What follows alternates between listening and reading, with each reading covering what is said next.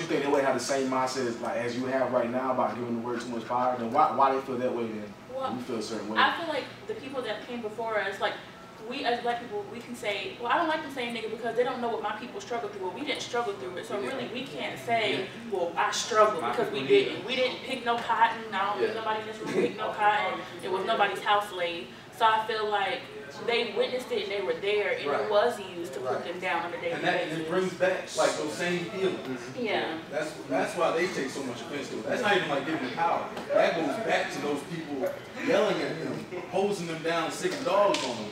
That word was being sprouted at them while that happened. Okay. So that's where the anger comes from, right there. But you think they went through all that so that same word can still be used to oppress us?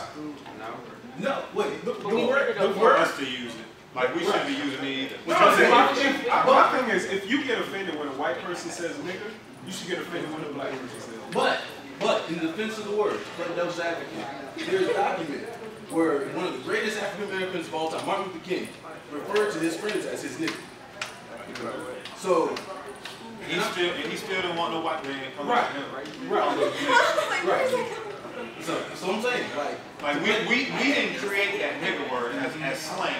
We didn't start that. The 90s didn't start that. The 80s didn't start that. They was doing that in the 40s and the 50s. These are my niggas.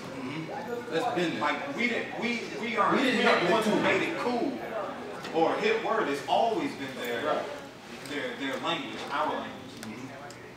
And we still, even in the 40s, the 30s, the 20s, when we were still getting hoes and had to enter in on the brick roads and couldn't drink out the same water fountains. They didn't like a white person saying that. I don't like a white person saying that. And I can't, there's nothing that can make me comfortable with that. Can I ask you a question? Sure. Why do you not like that word? Why do I not like the word? Yeah. Because I honestly feel a person's intentions of saying that, a Caucasian person's intention. I got an Indian friend. And this might sound as ignorant as it could be in the world. He's Indian, I mean, he was born here and everything, but he could say the word nigga and that would not faze me at all. I don't like that word. I don't like that word because of the history behind it. Yeah. And I feel like it also depends on like how you use it because like the definition of it is ignorant. Yeah. So it doesn't mean he's black ignorant. I know, but I think if a Caucasian person uses around a black person, I do not, just in my personal opinion, and I'm from Boston. I'm from the whitest area in the world. And maybe that's why I feel like that, because I know it's not them saying it because they're cool enough and been around that many black people. It ain't that many of us up there. If one of them said it, I know for a fact there's some type of, I call him my nigger at the end of it. Like I feel like they're getting off on it. Like they get a little, you know. But like you never know how they feel about it. Like I think it's because his experience with white people, with saying the word, has never been because he was cool with them. It's always been in a bad experience, which mine has too. My experience, if a white person has ever called me a nigger, it wasn't like, oh, she my nigga. It's been, she's a nigger, I don't like her, da da da. Right. That's why I take offense when a white person says it, because that's the connotation. So did a white person call you a nigger and it meant that you didn't? I've been called a nigger, yes. Yeah. I've been called a nigger in high school, middle school, like I've been called a nigger. Like y'all say South Carolina is, in the South in general, the Bible Belt is like the suppressed states where the blacks still stick to the blacks and whites still stick to the blacks. Go to Boston, go to those whiter areas, the predominantly white areas. There's no mixture. I don't have a good experience with Caucasians, at all. So for me personally, and your perception is your reality. My perception of a white person calling me a nigga has never been in just genuine, power of endearment. What if it's just the whole Southern hospitality shit? So their intentions might be the same, but just the way they show it. In Boston, they might be more showy, but a white person here will help you out and be part of the KKK. Or be a police officer and be part of the KKK. I respect that.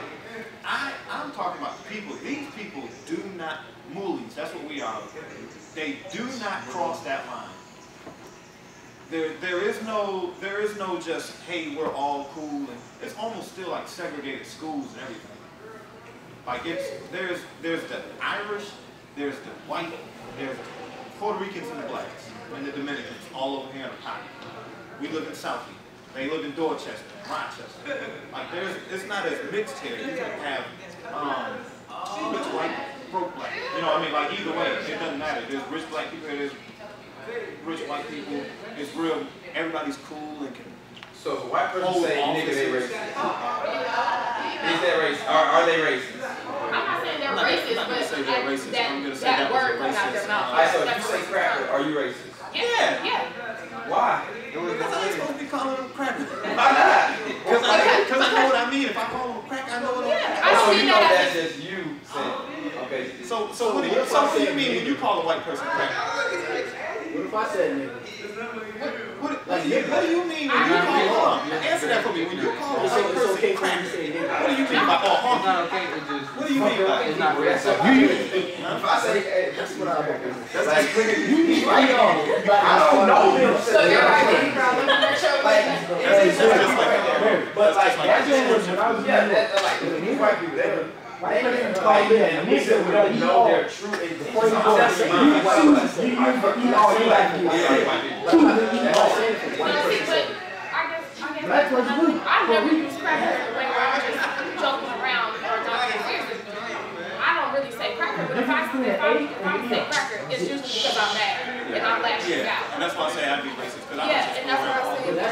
Whatever comes out my mouth, that's how I'm racist. But he actually says, if you say cracker, then is that a racist? Yeah, it's racist. But when I said it, I meant to be racist when I said it. Okay, for in a general statement, if you were to say cracker, it's still racist. What do you mean in a general statement? Oh, I wasn't talking to you. If I say, oh, I want to eat cracker, I know you're not racist. No, if I'm calling somebody that, yeah. That's what I'm saying. Would be calling a white person cracker. But I don't see how it's okay for me to call him a nigga if he doesn't feel comfortable with that term.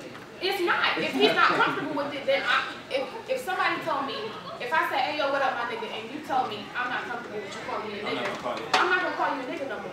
Just like if, and it's vice versa, if I was to go up to a white person and we was cool, I'd be like, hey, what up my cracker? If they tell me don't call me a cracker, I'm not gonna call them a cracker. So it's a matter of respect. It's not just because you black you can say nigga, or just because I'm black I can call anybody a nigga. If they're not comfortable with the word, then I'm not gonna do it because that's disrespectful. And at the same time, 9 times out of 10, you ain't gonna see a black person walking to a white person and you something crack. Yeah. We don't do that. So what if they say what's up? I still would be like, look, but white people don't go around calling each other crackers either. Yeah, exactly. That's the difference between the two words. Like, and that's why we like own this word. Like even with the word ghetto, like it's like it comes from like the Jewish like The housing. Like they don't even use that, but we done stole their word. Hey, you live in the ghetto, like you don't even know the meaning of the ghetto. Yeah, I made it acceptable for them to say it. So We did. Yeah, We made it acceptable. Yeah, because So we say it. taking offense to it, I think it's hypocrisy. I understand, yeah. You can't steal some shit from somebody who used that to oppress you, And then use it on they each say, other, yeah. and then when they use it, We be mad. I'm gonna disagree. That's how it works. I mean, it's not right, but that's how it works. Yeah. I'm not gonna say I'm not ready to fight every white person who said Yeah. that. But just know you don't get that look like we ain't never that cool in life. I'm very vocal and I'm going to check whoever felt comfortable enough to say it to me, because if they said it to my dad, he's not going to check you the same way I'm going to check. If they said it to one of my cousins, they're not going to check you. This is me looking out for you. Hey, bro, that's not cool. Because I don't want you to feel comfortable and say it to me where you go out in the real and Or somebody else. definitely, if you say it to me around them, like Yeah. if you get comfortable enough to say that to me, and I do it in the dark, and then we in the light, and you say that again, yo. You better But, get, you alright, better but get how do you learn this? How do you learn this? By somebody telling you or by you doing it? So if I, like with kids, I can tell my son not to do something and I guarantee he'll do it. Yeah. And when it hurts, he won't do it. Yeah. You tell them, hey, don't say the word nigga. I'm telling you this is gonna happen. Man, that ain't gonna happen. When they get busted in the mouth, I guarantee they won't say nigga again.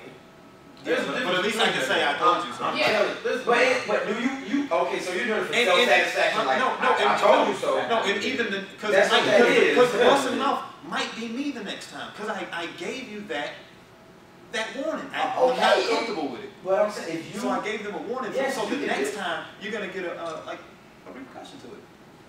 Okay.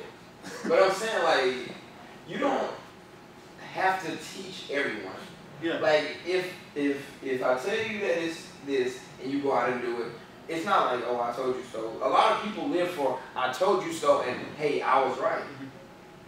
Hey, some people have to make that mistake on their own. But at the same time, though, if you calling me a nigga, I'm gonna let you know. Yeah. Look, don't do that. I can't promise you what. Yeah. Okay. But to me, but he's saying like, No, hey, no, that's no not black right. people don't want you to call them a nigga. Right. Yeah. No, I'm saying don't say it around me. Okay. You know. What if it was a black girl who wrote crack on the board? You think we would know about it? No, we wouldn't. It would know. So what role do you think the media plays in this? So the media will boost it up. That's a hot topic right now. You think it's a reason for it? Because of everything that's going on. It just kind of plays into probably to take our attention off something that's more important. I'm telling you, it's stuff that's going on that's way more important than that girl writing nigga and us writing cracker. Yeah. And then we don't know, but they're taking your eyes off of it. I honestly feel they do that. They will pull up a fluff. Yeah. Throw a smoke screen. Ebola was in there for like what, 2 Yeah. weeks, maybe? Yeah, but they had to distract us from from something that was really happening. That was really happening. Like everybody's scared to cough around each other for 2 seconds, and then Ebola's just gone. Yeah, and I think I right think now that was a smoke screen. these small racist things that are happening are trying to distract us from the big things, because now you don't see anybody still marching for Mike Brown. You don't see any protests and stuff still going. It's almost like it's not. temporary. Yeah, it's a Right. temporary thing. But the thing, no, just because it's not being portrayed does not mean it's still happening. There are still marches right now for Mike Brown. There are still marches in Atlanta for Anthony. Well, okay, well those little things are taking the place of the big thing that are Taking going the on. mass from it. Yeah. They're taking like the mass. We were all focused on the Ferguson situation and all of that. So when they threw that smoke screen up, there's still some loyal people down there in Ferguson who's probably still standing on the corner right now. But the mass, they distracted the rest of us. I don't necessarily see it as a smoke screen. I see it as like, this is another incident that just happened that's related to this one. You know what I mean? It's So still you talking about the shooting? This shooting? I'm talking the shooting, I'm talking about the nigger, I'm talking about the SAE. Like, it's still all related. You know what I'm saying? It's not the same situation, but it's still related. It's still race. Exactly. It's right. Yeah, So it's like they didn't take the attention off of this. They're just like, yeah, this is happening. It's similar. Let's move to this now. It's not. It didn't take their attention off anything. It just said this is the same thing that's happening over here. I'm about to say some off the wall shit, and y'all feel free to disagree. But I've always felt that a white person who is not racist, let me not say not racist, not prejudiced against black people, that's an extraordinary white person. Because if you want to look at subliminal messages, if you want to look at even obvious messages, everything around us, from the news to media to everything else, tells us that black people are bad. So for a white person to look beyond that, I think that's exceptional, personally. Everybody would appreciate that. Yeah, I feel like I feel like you can't find anybody without prejudice. Because no matter, you might find people who aren't racist, but I feel like in everybody there's a little bit of prejudice. Because if you ask a lot of white people, if you ask them, what is one food that black people eat? Fried chicken is the first thing they're gonna say. That's prejudice, because you're boxing everybody into one category. So I honestly feel like there's nobody in this world that doesn't have a small bit of prejudice in them. Now, they might not act on that prejudice and discriminate, but there's nobody in this world that isn't prejudiced, because I'm prejudiced. Okay, when does prejudice become racism? When it's acting, like, it's the action. There's like the definition of racism entails a person or empowered above another race. Yeah, thinking so that they're. Yeah. You have to have, like, say for instance, you have a boss that chooses not to hire black people. That's racism. Yeah. Now prejudice is a white person seeing a group of black people and choosing to walk on the other side of the street. That's prejudice. What if that boss is also black? It's still prejudice. Is he racist? Is he racist? It's still prejudice. Yeah. Alright, he's still racist though. He's still racist. Take away the color. It's the act. Yeah. It's the act, like you said. When you act on it, it doesn't have anything to do with the color. Black, white, blue, green. He didn't choose to hire those black people because of whatever the stereotype and prejudice is. So that's racist, even if you are white. I'm gonna throw that walking on across the street racist too. I'll do that too. I'm not gonna front. But black people are racist versus towards black people in general. I mean, I am. But is that considered racist? Yeah, I don't think the mass doesn't consider it racist. Walk but across if the you think about street, it, it is you racist. smart. Yeah, I'm saying you're smart. You know your experience. You know the experience. I'm not about to walk through a game. Yeah, I don't know you. Yeah. But we call white people who do that racist. No, I I just said it's smart. I would call that prejudice. Like, and that's a justifiable prejudice. Because Yeah. history would show that doesn't always go well. Yeah. Exactly. Okay, so hold on. So if it was What did fine you black see? guys with glasses and suspenders and all look like Urkel walking across the street, and the white person still, would you cross the street then?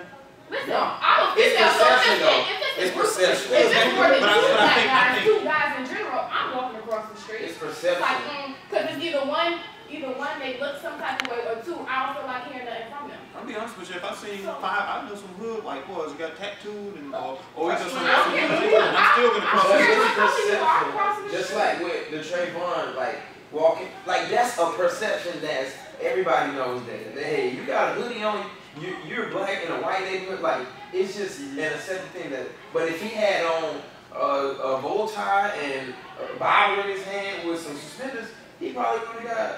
He would have said it. So don't put yourself in that situation. Like that's the conversation that my parents had with me. Like, don't put yourself. It doesn't matter if you want to accept it, but that's real. That stuff is real. So I'm not about to wear baggy pants in a white neighborhood with a hoodie and look suspicious. Right. Yes, it looks suspicious. And the thing is, it ain't fair. It's not You fair. have to admit that it's not It fair. isn't by any You means. gotta accept it's not fair. We don't have that. We don't have a long leash. Yeah. We don't have it. So we have to do what we have to do to survive. So it's I'm not not- yeah. fair, but we have to abide by it. Exactly. It's not. And I I didn't agree make rules. that we shorten our leash because most of the ones with hoods on have walked around and robbed Right. people and, Right. and Exactly. have done a certain act, Yeah. you know, to give Yeah, the world, right. not just white people, Yeah. black people, Spanish people, Yeah. they give us a certain I'm perspective. not gonna give you know, them perspective. Yeah. That's why people shoot first, ask questions later. Hey, you be like, hey, I saved somebody, or like you said, I told you so. Like to prevent it from happening, like. Thanks, Ace. Like So you. what? I was telling him thanks. You know, for the perception. Oh yeah, you gotta hear that. Have y'all ever heard that hate comes from fear? Yeah. You just can't be anemic. And it's not fair for you. Yeah, But that's I just how mean, it is. ever since I wore my hoodie, I've been doing this before the whole trip. But I mean, you got pink shoes on. I'm Yeah, really but- not afraid. I'm just saying, you walking out, man.